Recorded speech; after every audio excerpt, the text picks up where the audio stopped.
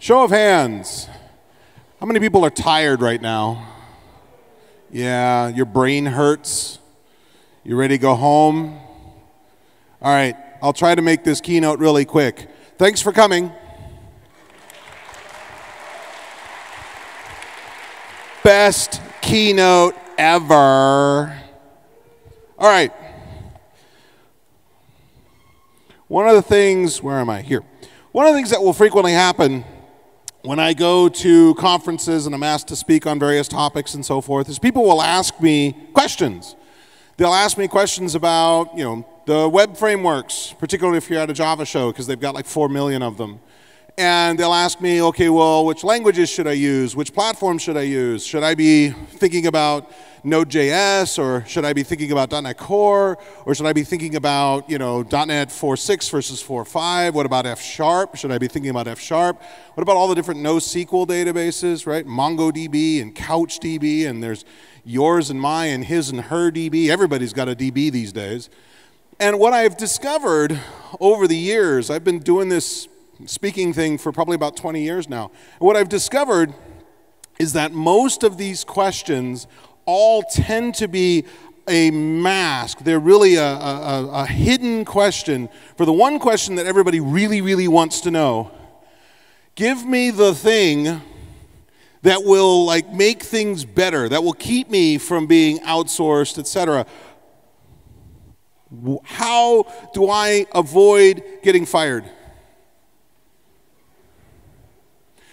The really ironic thing about doing this talk here is that in many cases, it's consulting companies in Eastern Europe that are doing the outsourcing that is firing American programmers.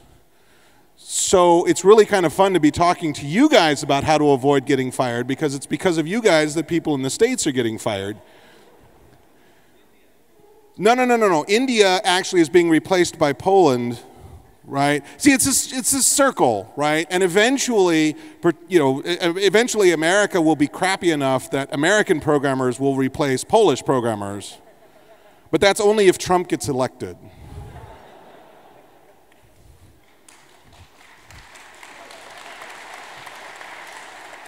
The hands, they're huge. They're huge. All right. This question is actually a very fundamental one, and it's an important one, because in many respects, let's be blunt, the industry keeps moving, right? If you wanted to be in an industry where stuff never changed at all, you would be in, well, pretty much any other industry other than this one. You would drive taxi cabs. Oh, no, wait, Uber, sorry. You would be a doctor. Oh, no, wait, WebMD, never mind. You would do something. But you wouldn't be a programmer, because this industry, far more than any other industry I've ever seen, is constantly reinventing itself. So this is actually a pretty fair question for you to ask, seriously, what stuff should I be paying attention to? What stuff should I, in fact, be thinking about, discussing? We even talked about a little bit on the panel last night. So this is a very, very relevant and reasonable question. But I have about another hour to fill. So we'll table that question, and I'm going to ask you guys a question instead. Given that we have a triangle with the points A, B, and C, I want you to prove that the length of the lines from AC to CB is greater than the length of the lines from AD to DB. Who's up for that? Nobody. Maybe a hand. I can't see anything with the lights in my eyes. All right, maybe that one's too hard. Let me try another one. Imagine we have a well, and we throw a couple of sticks into the well, and the well has a diameter of 3 meters. The sticks land so that they cross. I want you to tell me the height off the bottom where the sticks cross. Who's good for that? There's a couple people who are pointing at the screen, but nobody's like, oh, I could do it. I could do it. All right. Let's try one other one. Imagine we have a farm that it's a rectangular ranch, and it has a perimeter of 110 meters and an area of 700 square meters. What's the height and width of this ranch? You got it? You can tell me the answer, or you kind of think you know how to solve it? You can solve it, but not immediately. We'll take a future on that. Maybe? It's a future with a potential exception? Is that what you're telling me? Maybe? All right, we'll get back to you later. I'm asking these questions for a reason, but here's a last one. It's a little bit more of a logic riddle than anything else. A mathematician, right? Because, we just have mathematicians wandering around the street all day long. A mathematician runs into an old friend of his, and the friend says, hey, how you doing, blah, blah, blah. And the mathematician says, oh, I'm still doing math things. And the friend says, oh, well, yeah, you're a mathematician. You should be able to guess correctly the age of my 3 sons. The mathematician says, well, I need some kind of information before you can do that. He says, all right, the product of their ages, S1 times S2 times S3, the product of their ages is 36. And the sum of their ages, S1 plus S2 plus S3, is equal to the number of books on that table over there. And the oldest has blue eyes. And the mathematician says, oh, I got it. I know exactly how old your sons are. How many of you can do that? One hand, very judiciously there in the darkness. Oh, one in the very far back as well, where he knows he's not going to be called on. The first 3 problems that I showed you came from an elementary school mathematics textbook. The 4th one requires no more complex math than what you learned by about the age of 10. Feeling stupid yet? It's okay. You are not alone. As a matter of fact, the United States, you're going to love this one. If you haven't run across this, the United States actually made a game show, a television game show out of this. Are you smarter than a 4th grader? And they will literally take grown adults off the street and put them up against 10 and 11-year-old school children and ask them questions out of 4th and 5th grade curriculum. And the kids usually win. So if you're looking at these problems and you're thinking, there was a time in my life I knew how to do that, but hell if I remember how to do it now, it's okay, you're not alone. Because as it turns out, when we show the triangle problem to a number of people, including undergraduate, graduate students, and even full professors in mathematics, engineering, or computer science, people teaching, not just attending, but people teaching at university, when we show them these problems, fewer than 5% of them solved it in an hour. Many of them required several hours, and we witnessed some outright failures as well. Full professors in mathematics couldn't solve these problems in a 4th grade textbook. The well problem itself takes less than a minute to solve, but if you get it within an hour, you belong to the elite 1% of the people who managed to get the right answer within that time. What's more, everyone we tested had at least an undergraduate degree in either mathematics, engineering, or computer science. You are not alone, which then raises the most important question.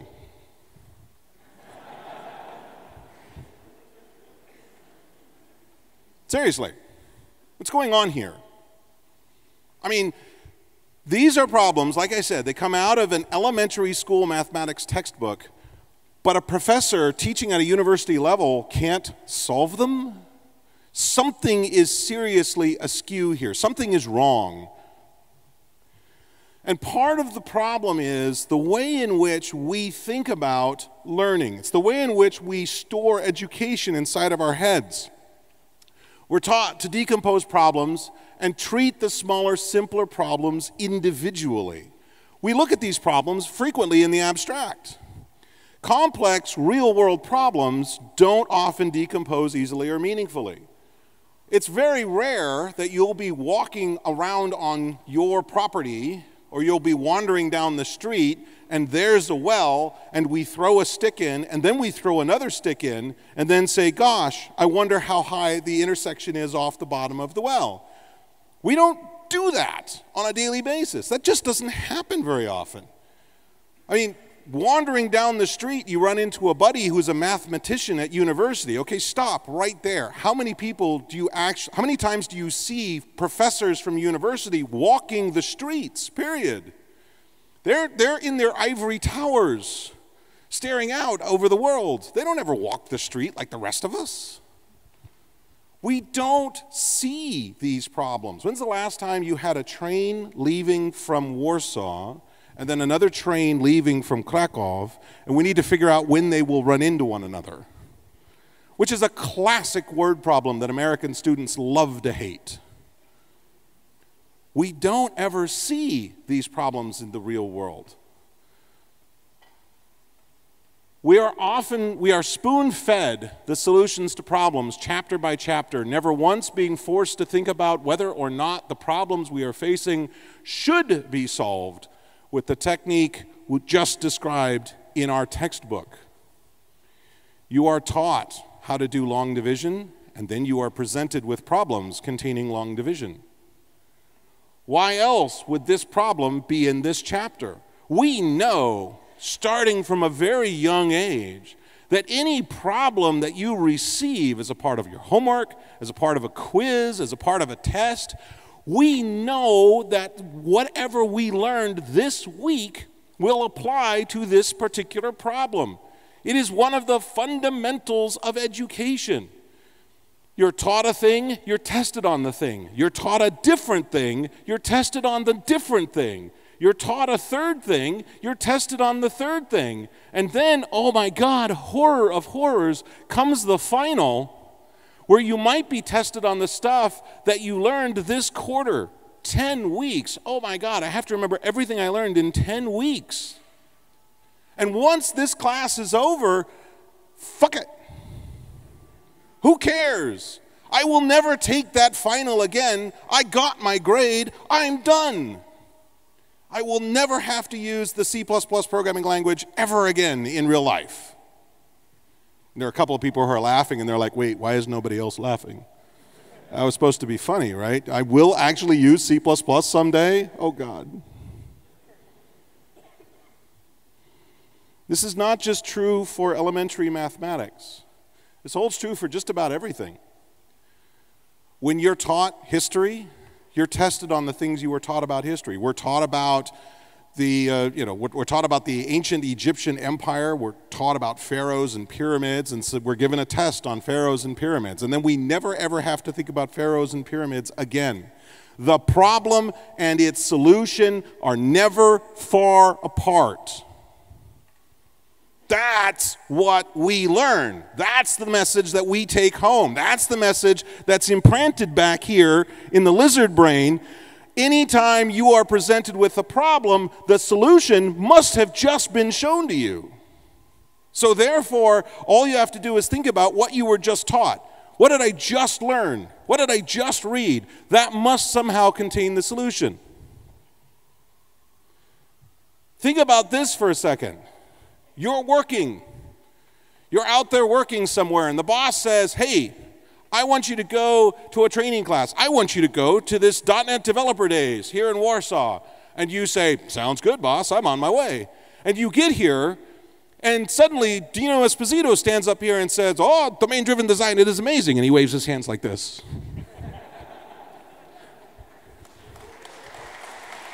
I love you, Dino. Mwah. But he's teaching you about domain-driven design, and you're like, that all makes sense. Awesome. That's so totally cool. And then you go back to work. You spend some time talking to Dino in the hallway. You're like, yeah, DDD, I get it. Okay, context, and we got this bounded context. Yeah, no, this all makes sense. You go home, and the boss says, okay, now I need you to work on a project.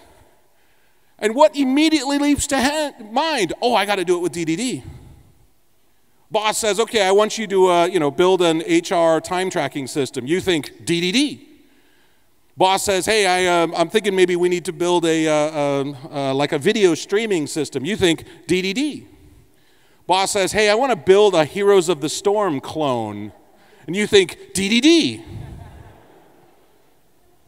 The problem, because remember, this is what you learned. The problem and the solution are never far apart.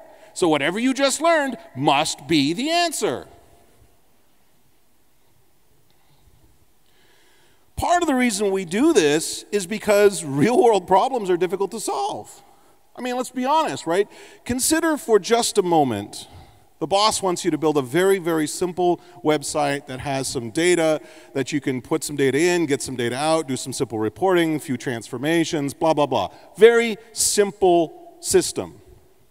And the boss says to you, use whatever you want. Anything you want. Language, platform, operating system, database, use whatever you want. How, in God's name, do you decide? Because remember, you could use anything, right? You could use .NET, maybe that's what you're familiar with. So then do you use web forms? Do you use ASP.NET MVC?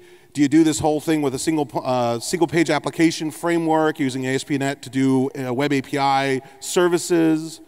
Do you store this in SQL Server? Do you store this in MongoDB? Do you store this in DocumentDB? Do you host this on Azure? Do you host this on-prem?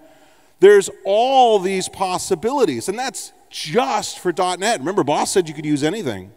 So you're thinking, you know, I haven't spent any time with Ruby and Rails recently. Maybe I'll go spend some time with Ruby and Rails. I'll go do that. Or you decide you're going to investigate this Node.js thing. Or you decide to go after Python and Django. Or just a huge number of possibilities. And you want to be fair. You want to actually look at all of these, which one is the best to use, which then brings you to the next possible problem, which is to say the problem is complicated enough that this is actually going to be kind of hard. Even for a simple website, what criteria do I use to judge the building of this website? The amount of time it takes me to build it, the ability for this thing to be able to be scaled, or the number of people able to maintain it, the number of lines of code. By what criteria do we judge our possible solution? Between the two of these, it actually turns out to be really, really difficult to do an exhaustive search. And that's assuming it's a problem you understand fairly well.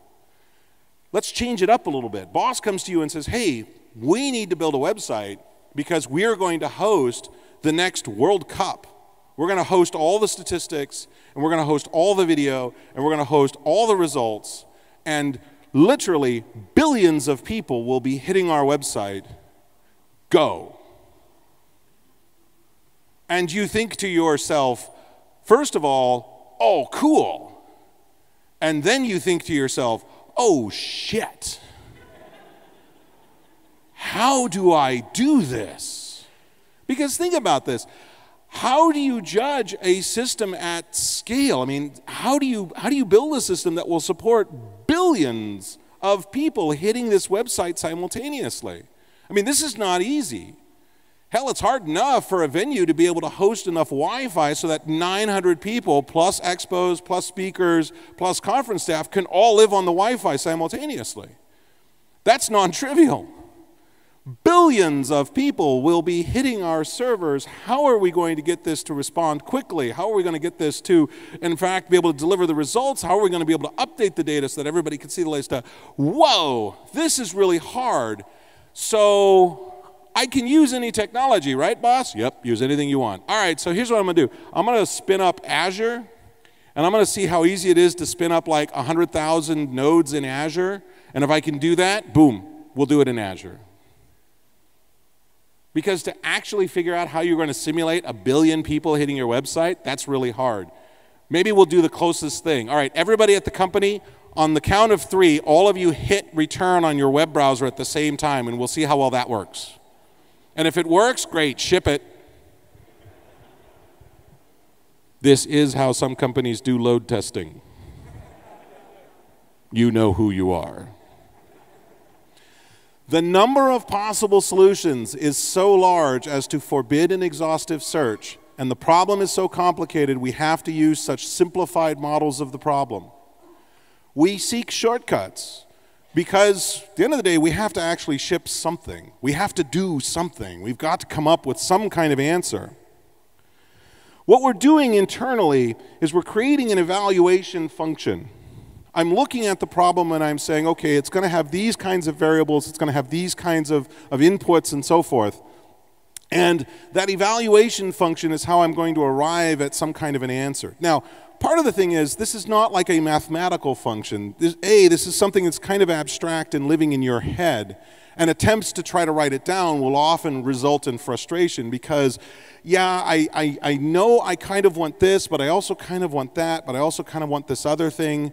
Is C# easier to read than Java or Ruby? I just know it feels more familiar. There's some intuition that goes into this function. But in many cases, when we start talking about these kinds of problems, the evaluation function is noisy.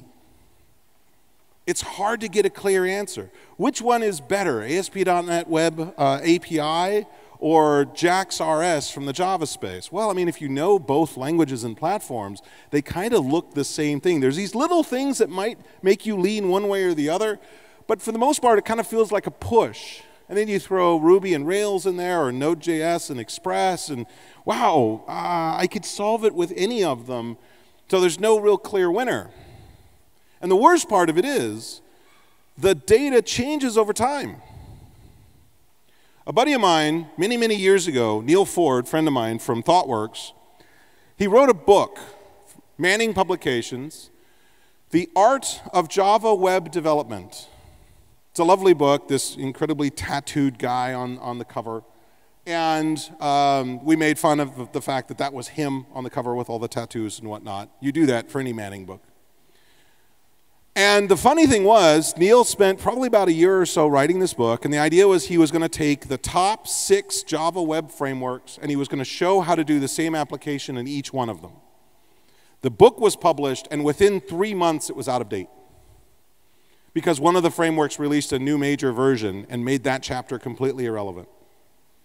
And then within another 3 months, the next one did, and within another 3 months, the next one did. And this happens on a regular basis. Any book you buy today on .NET Core will be worthless within 6 months. I hate to say it, but it's true. The industry keeps marching on.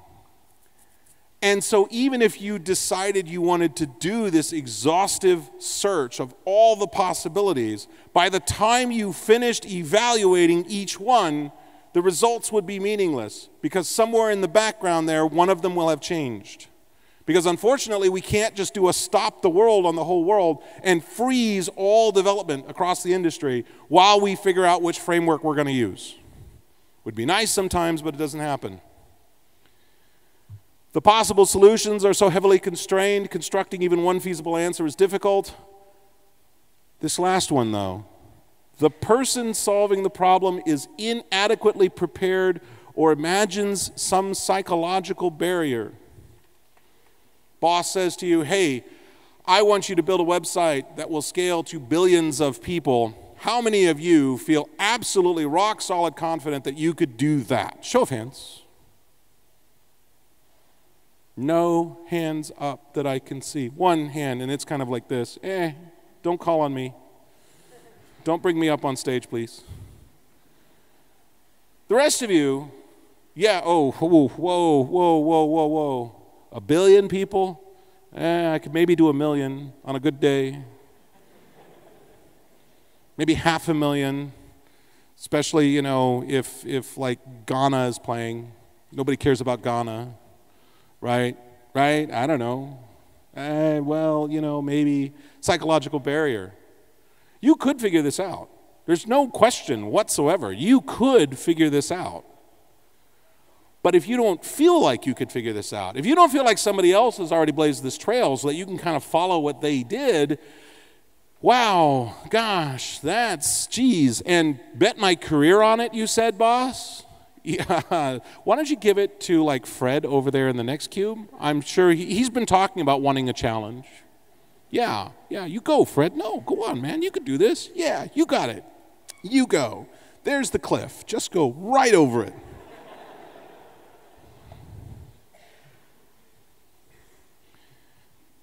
Given the fact that there's a lot of complexity in trying to find a solution to one of these problems, the first thing the brain does is it starts looking for shortcuts, starts looking for ways to try to bypass all of this really heavy, heavy lifting.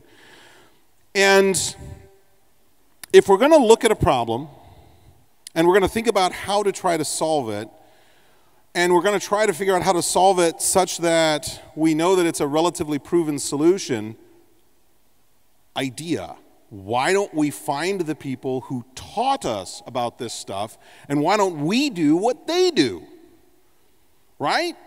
You guys love this idea because you're not sure how to use Link, so what do? You go on to Stack Overflow and you ask John Skeet, and John Skeet will write your Link query for you, and it works, and you're like, oh, this is awesome.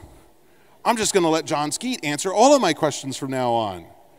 The wife says, hey, what do you like for dinner? You're like, dear John Skeet. Surely the teachers, they know the right answers. I'm sorry. They know the best practices, right? Best practices. Who in here loves the idea of best practices? Because best practices mean I don't have to think anymore. Best practices mean I can't be fired. Because if it's an industry best practice, who cares if it's right? Everybody else is doing it, so I can't possibly be fired. That's awesome. So please, teacher, teach us. All right, but before we do that, let's talk about teachers for a little bit. Now, bearing in mind that that's an American president, and I'm not in the United States, he's still one of the more popular U.S. presidents. He's frequently taught as part of American history.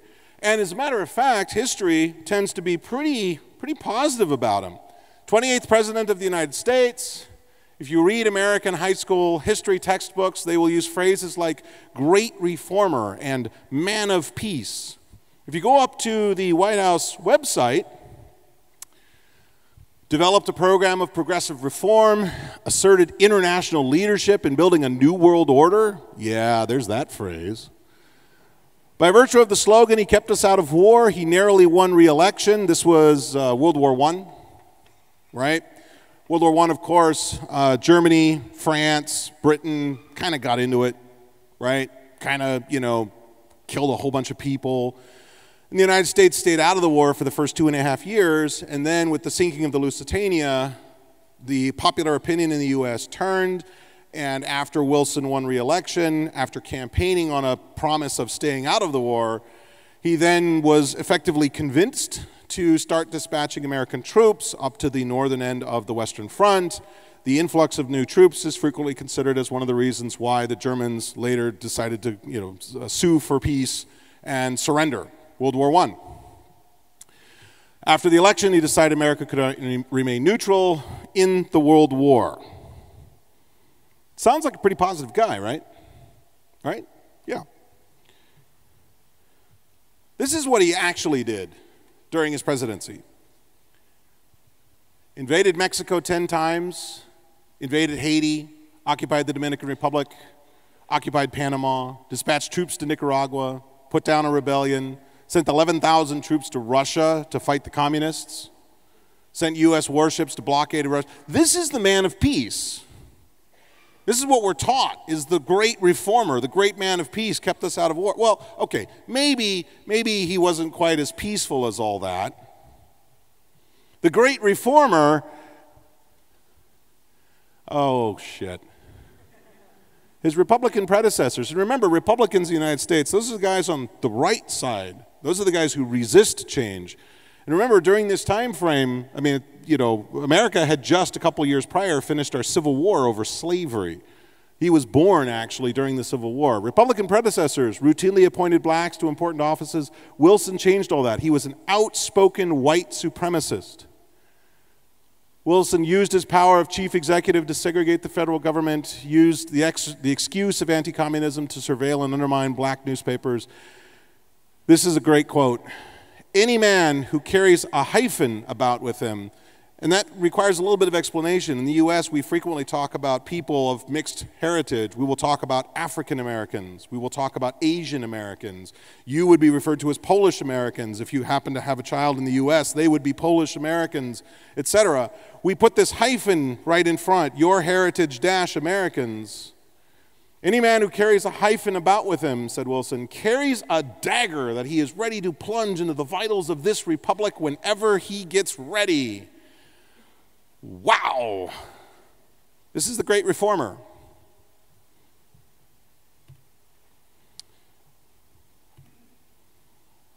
And he's a Democrat, by the way. Let's try some other history. The Vietnam War, the U.S. engagement in Vietnam, was, if you read it in any textbook today, not a popular decision. The protests across college campuses, the protests outside the White House, it is routinely seen as a turning point in American history where Americans no longer trusted their government and no longer trusted them to be able to guide them effectively through conflicts and so forth. In 1971, now remember, this is actually after the Tet Offensive, 3 years after the Tet Offensive, when all of the U.S.'s supposed gains were completely shown to be negligible. I mean, supposedly we were patriating the country, making it peaceful, and instead the Viet Cong showed up and killed anybody they wanted, anytime they wanted, anywhere they wanted. Really a downer if you're the U.S. government. 3 years after that, a poll is conducted, and the idea is you are asked, are you for or against withdrawing troops? Now, the popular perception is the college-educated individuals, the ones who are most educated about the way the world works, the ones who are supposedly the most liberal, would be for pulling troops from Vietnam. And those who are not college educated would be against, stay the course, et cetera, because the educated are liberal and the uneducated are conservative. And so how many college educated were for? How many high school educated were for? How many grade school were for? Well, the actual results that came back, the less education you had, the more you wanted to get the hell out of Vietnam. This completely flies in the face of most people's analysis of popular reaction to the Vietnam War today. Most of the time, we still think the college educated, the college campuses, this is where protests happen. They're the ones who don't want war, and the ones who benefit, manufacturing and so forth, would want war. But 80%, 4 in 5, down to college-educated 3 in 5. I mean, there's a 20% gap there, and that's 3 years after the moment where the U.S. was clearly shown to be losing. Take this to a more recent, to our involvement in Iraq. Thank you, President Bush.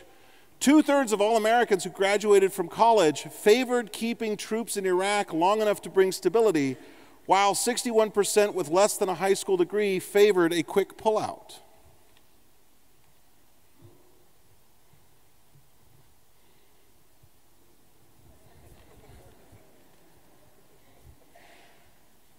Okay, so I like history. But what does this have to do with the whole enterprise thing? Well, let's do a little bit of our own history. If you were around in the year 2000 writing code, you heard about this thing called Java 2 Enterprise Edition, J2EE. If you were a .NET programmer, actually you weren't a .NET programmer because .NET really hadn't been invented yet. They were working on it. They had announced the beta of it, but they hadn't released it yet. You were a COM programmer. You heard about this thing. And in many cases, people spoke very glowingly of it. And if you talk to people, what they said was, oh, this enterprise Java Bean stuff, this is amazing, this is incredible. This is like the best thing ever, right?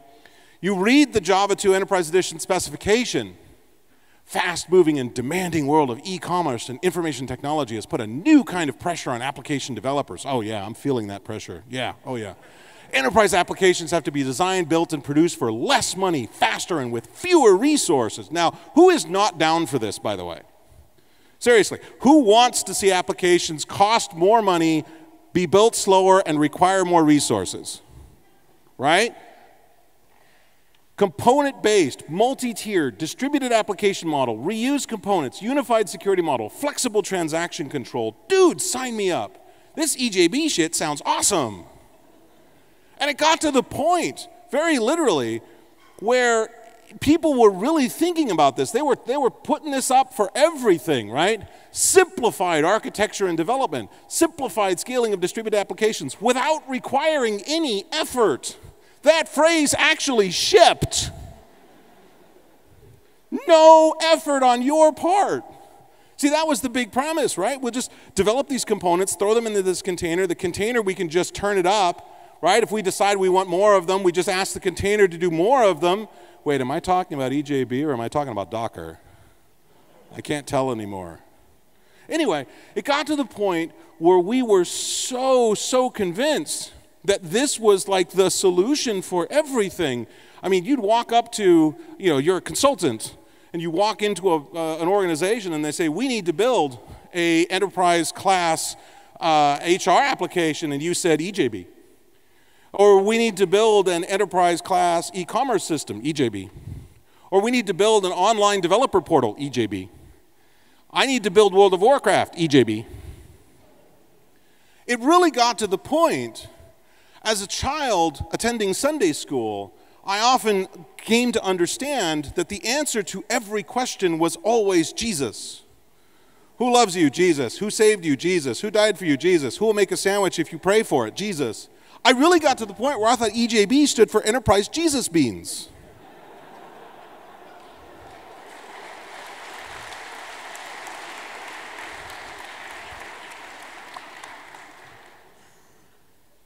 And of course, this picture here, right, everybody's got a picture like it somewhere in their archives.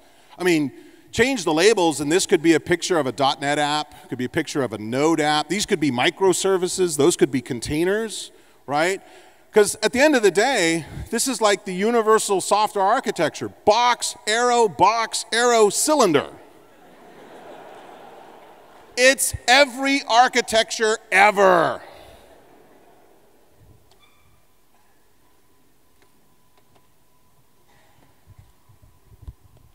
So of course, we look at that EJB stuff and we reject it completely, totally out of hand, right? Because clearly Sun and Microsoft, when Microsoft kind of did this .NET thing and they didn't get it right and Sun didn't get it right, nobody gets it right because they're all stupid. But that begs the question, if we reject today all of these heavy application server-based technologies, and don't get me wrong, that's exactly what a lot of people are suggesting. The whole microservices architecture, the whole container-driven thing, it's all about decentralizing, where before we were talking about centralizing and piling it all in one space. Why did we bite so hard? Why did so many people put so much money into the idea that somehow JEE or .NET Transaction Services or SQL Server or whatever became before it, this could save us? Why do we keep biting so hard on technologies that we're convinced will save us? Teachers, it turns out, are amazingly effective things. Now, this may be tricky for many of you because English is not your first language.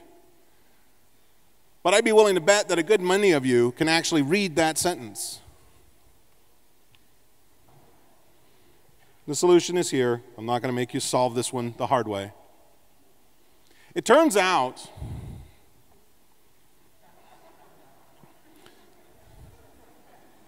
oh, dang it, I thought I pulled that from there. Oh, well.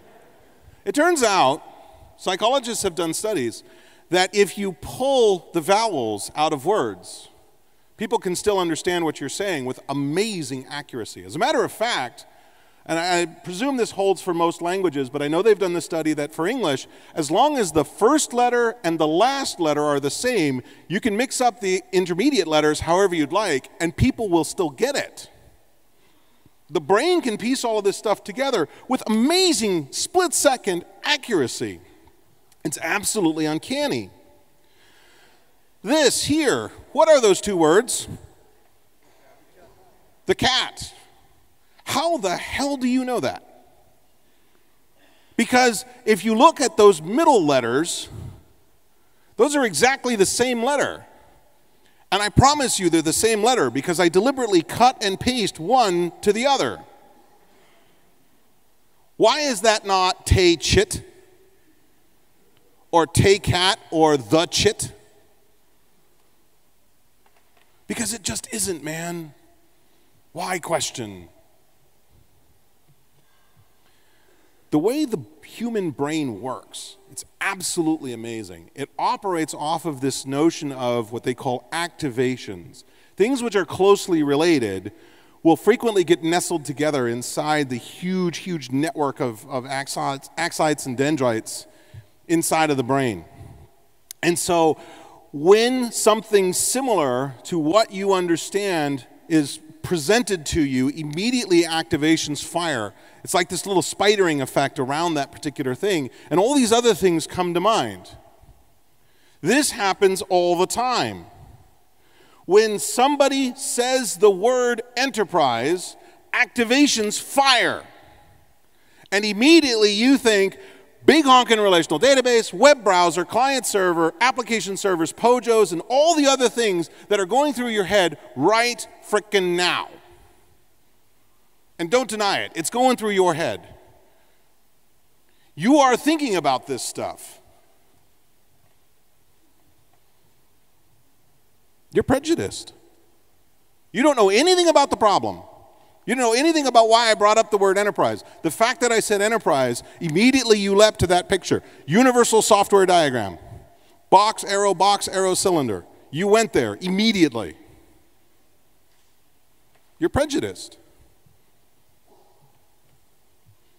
You're a technicist. I made this word up. It's all right. I own it. If you use it, you owe me a quarter.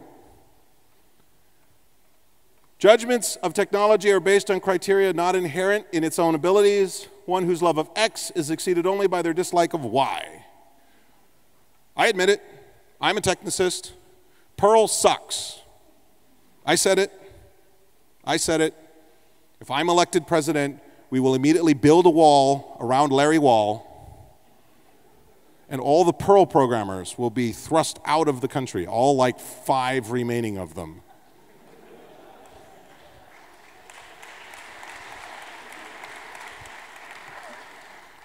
Any COBOL lovers out there? Don't admit it, you'll get thrown out of the conference. Seriously, all of us have these little technicist reactions. We've all had them. People continue to have them. It's not uncommon to go to a .NET show and hear somebody talking about how terrible Java is. Then you say, well, like, which version of Java did you program against? Oh, I never used Java.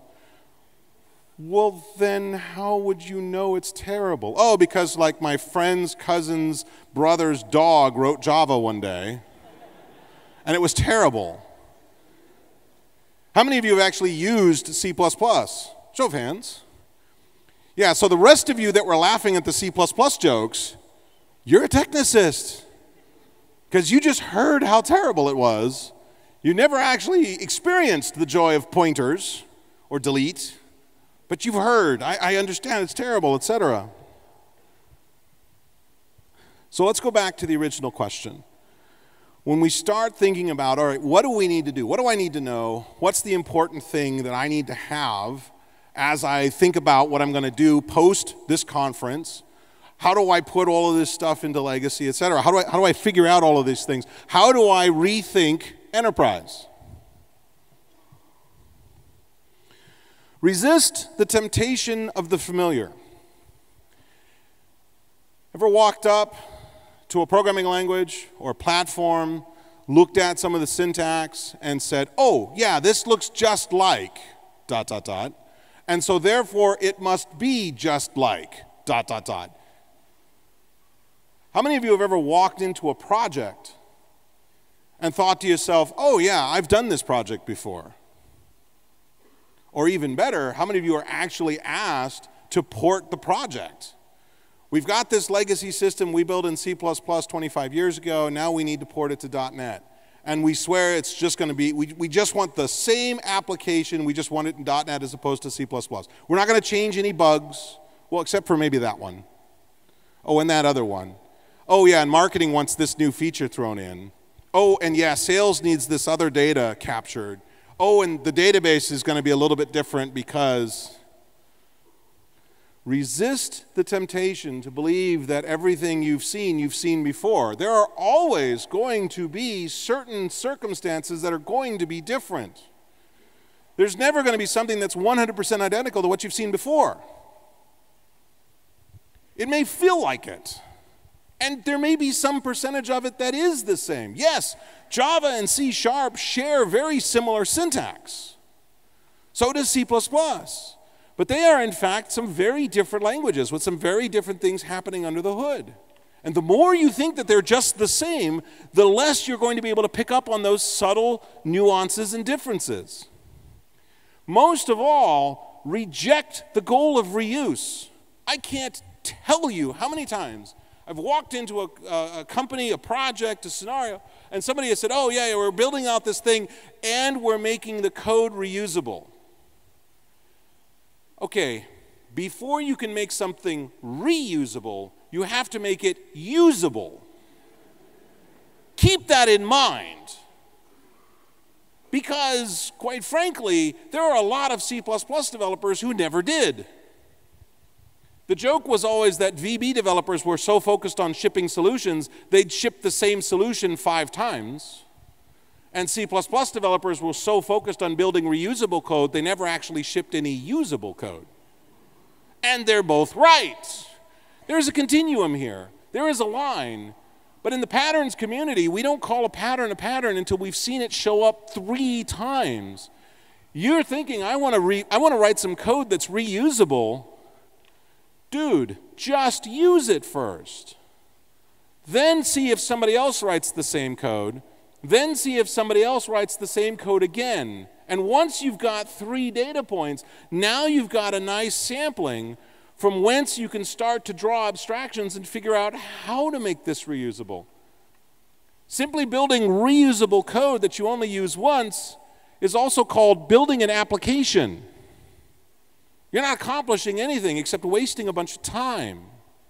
Reject the idea that we're building reusable code until I actually know how I'm going to reuse it. Resist the temptation of the familiar. Befriend the uncomfortable truth, also known as be cynical. Question, demand, investigate. When somebody stands up here on stage and says, dude, X is the best thing ever. X will make all of your problems go away.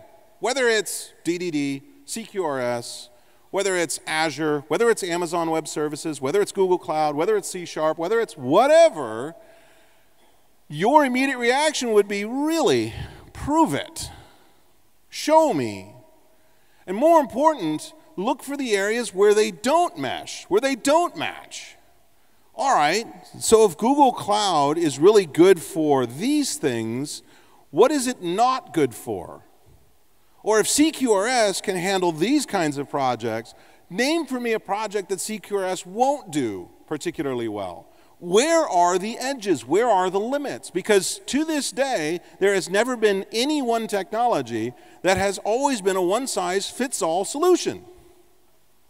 Never in the history of computer science. So in your case, you need to start looking for where the edges of this thing lie. And if you don't, they will bite you in some way. Eschew the best practice. There are no such things. Let's just agree right now. There is no such thing as a best practice. Not in computer science, not in life. There's no such thing as a best practice in life. I've given this keynote a couple of times before, and at one conference where I was doing this, and I said there are no such things as best practices in life, there was a guy in the audience, in the front row, which is why I know it's one of you guys. He stood up and said, "That's not true." I said, "Really?" He said, "Absolutely, there are best practices in life." I said, "Okay, name one." He said, "Breathing." I said, oh yeah? He's like, yeah, breathing. I said, underwater? See, there are practices. And breathing is usually a good thing to do, don't get me wrong. But when you're underwater, you gotta change it up a little bit. You gotta hold your breath. Or you gotta wear the scuba equipment, the tanks and the rebreather and all of that stuff. Or you gotta have the snorkel or something. See, the thing of it is, context matters. What industry best practice actually gets you is not the best, but merely the average. When a decision causes you to develop software at a fraction of the rate of more aggressive competitors, best practice is a misnomer. Because do you know what happens? If you have discovered a best practice that you can apply universally, so has everybody else. And they will do it, because that's the interesting thing. This industry is filled with smart people. You are not the only smart person in your company, much less within the industry. And so if you found something that universally works all the time, everybody will start to do it. There is no such thing as a best practice. There are practices, there are solutions that will fit certain problems within a certain context that will yield certain consequences, but that's what we call a pattern. That is almost literally the Gang of Four format. Problem, solution, context, consequences, with a name on it for easy reference. The problem I have here is with the word best. Best implies everybody would always do it all the time. If you say, okay, well, there are practices, I'm with you. I'm right there with you. There are definitely practices. DDD is a practice. CQRS is a practice. Event sourcing is a practice. But don't put that best on them, because there are some scenarios for which DDD is not a good solution, or not the best solution for your organization, or not the best solution for this particular tactic or technology or project or what have you. Most of the time, best practice, when somebody up here starts talking about industry best practice, or when somebody out there asks me questions about best practice, what I'm hearing is, please teach me how to stop thinking. Because if it's a best practice, then I don't have to worry about it anymore. Everybody else is doing it, so therefore I'm safe. It's the safe thing to do. Embrace the perennial gale of creative destruction. Alan Greenspan, who was the U.S. Treasury Secretary for a number of years under Bill Clinton, presided over some of the most prosperous, basically over the most prosperous cycle in American history. Alan Greenspan, in his biography, talks about the gale of creative destruction. A market economy will incessantly revitalize itself from within by scrapping old and failing businesses and then reallocating resources to newer, more productive ones. In other words, periodically, something will come along and wipe out an industry. And it sucks for the people in that industry. It's terrible. People lose jobs, people can't fend for their families anymore. It's terrible. That's why it's a gale, it's a storm. It's destructive. But by wiping out the old, we make room for the new. And it's terrible to have to live through it, but the benefits that come after the fact are usually pretty cool. Much of Europe was wiped out after World War II, and it got rebuilt. And in many cases, the cities that were rebuilt with more modern approaches in hand. The United States flattened Japan. I mean, we absolutely leveled that country from one end to the other. As a matter of fact, we nuked it twice. And then we can't figure out why nobody trusts us with nuclear weapons. But we rebuilt it. And Japan has been a leading manufacturer of electronics ever since. It sucked to be a Japanese citizen in 1946. It was actually pretty cool to be a Japanese citizen in 1966, and really cool in 86 when they really started to dominate the market in electronics. Most of the chips and so forth that we use in our electronic devices today are manufactured in Japan. The perennial gale of creative destruction cycles through our industry on a frighteningly regular basis. And if you're not cool with that, if you're not comfortable with that, I don't blame you, because nobody likes change.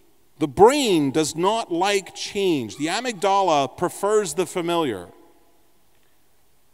But I got to tell you right now, if you're not comfortable with change, this is the wrong industry to be in. We are constantly reinventing things. We are constantly reevaluating things.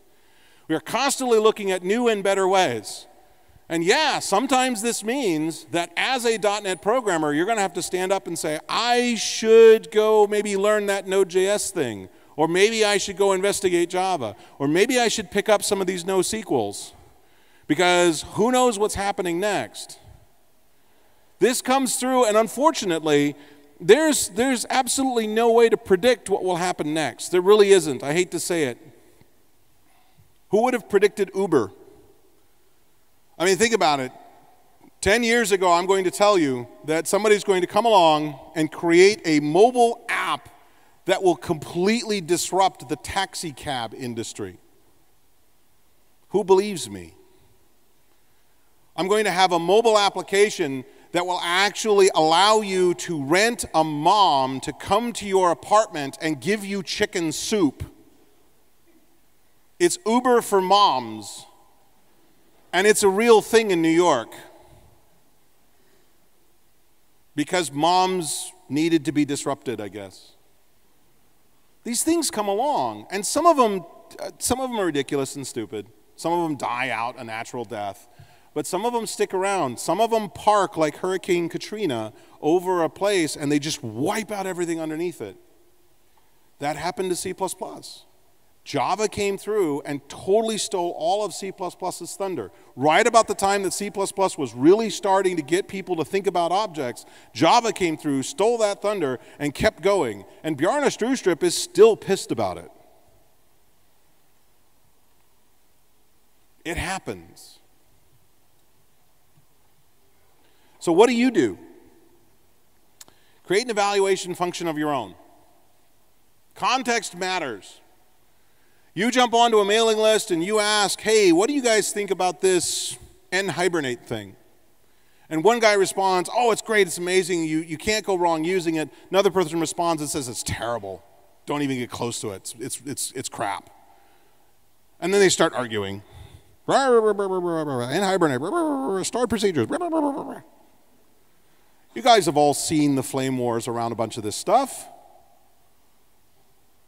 Because if you were to dig into the past behind these guys, you'll discover that one of them was trying to use nhibernate on a new project with no existing database. So he could design the tables and columns and so forth exactly the way nhibernate wanted it to be. Whereas the other guy was inheriting a brownfield database that was designed in the 80s. And trying to map nhibernate over to that was just an absolute mess. And now you begin to understand why one of them loves it and the other one hates it. Context always matters. So when somebody up here stands up and says, hey, this technology, it's great, it's awesome, it's wonderful, you should use it, blah, blah, blah, even if they put qualifiers on it, who knows whether that applies to you? You have that responsibility. You have to create that evaluation function that says, from my context, my company builds these kinds of applications. The industry I choose to be in builds e-commerce, or we build digital creative media, or we do content streaming, or we build developer portals, or whatever that is. You need to create that context so that you can run technologies through that evaluation function. In some cases, it can be very simple. How would I build a particular game on a mobile application using a different mobile framework each time? Or sometimes you build a little bit larger thing. I want to build a system that will allow me to track the number of people that are part of an organization so that I can send out emails and whatnot. I want to build a directory, a phone book, if you will, on the web. What technologies do I use to do that? What kind of problems would that phone book create, et cetera, et cetera? Because believe me, people can stand up here and talk really easily. As one who does it, I tell you, it's really easy to stand up here and say whatever the heck I want. Perl sucks. And you don't know why I think that. But because I'm up here and you're out there, you're like, oh yeah, no, I get it. Totally. Pearl sucks. Yeah. And you're going to go back to the office and you're going to go talk to friends. You're going to go talk to your boss. Your boss is going to say, yeah, one of the system administrators wrote this Perl script. And you're going to go, dude, Perl sucks. Boss is going to go, really? He's like, oh yeah, I heard it at this conference. This guy up on stage, he had long hair, so you know he's right. You got to decide for yourself. You got to build that context, that evaluation function for yourself. Do the homework. Play with it. Explore, experiment. Most of all, remember why you're doing this. Attend to the goals.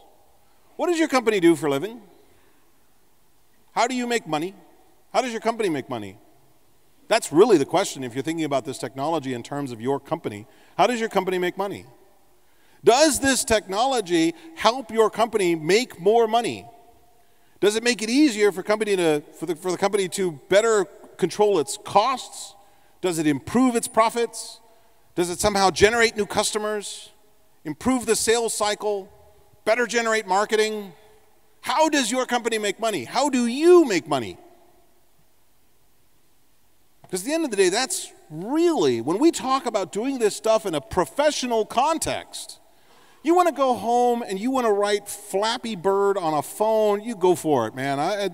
Who cares what you do at that point, unless that's how you make money, and then you're a professional game developer. Most of us in this room are not. So how does your company make money?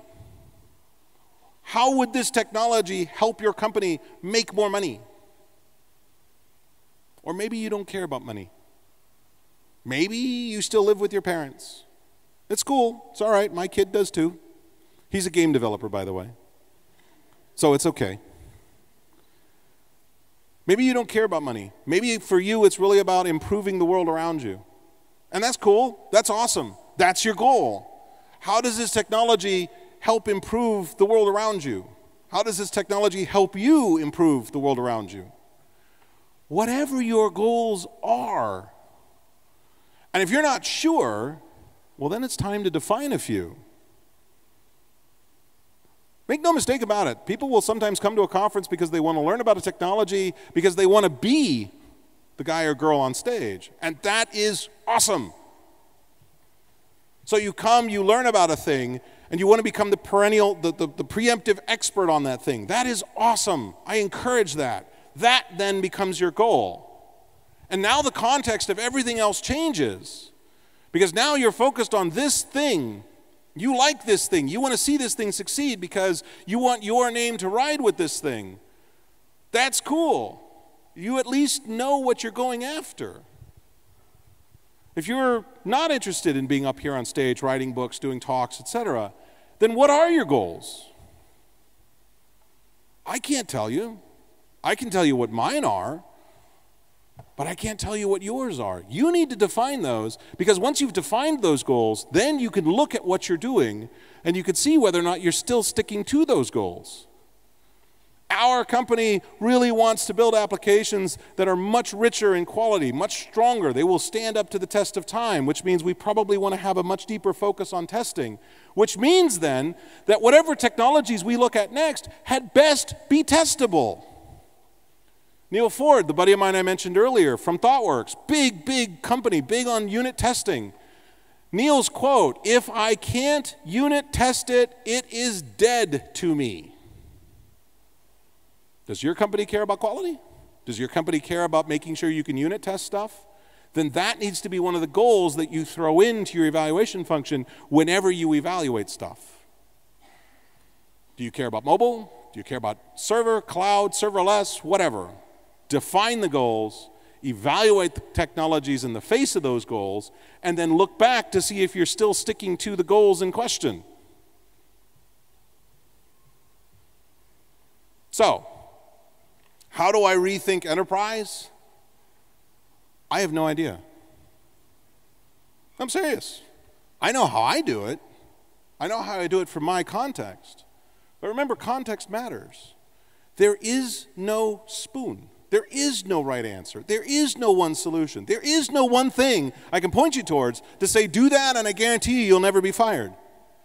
Because this industry constantly rebuilds itself on a daily basis. Who would have thought 15 years ago that we would all be carrying around these pocket supercomputers? 40 years ago, we never imagined the internet. I can't tell you how to rethink enterprise because you have to do it for you. Define your goals, evaluate technologies against those goals, make sure that you're continuing to periodically look at those goals to make sure you're sticking with it, and keep going. Lather, rinse, repeat. There is no one answer. Much as I wish there was, believe me, I could make a ton of money if I could just give you one answer and this keynote would have been over a long time ago. No, that's not true. I'd have filled it with something. Go.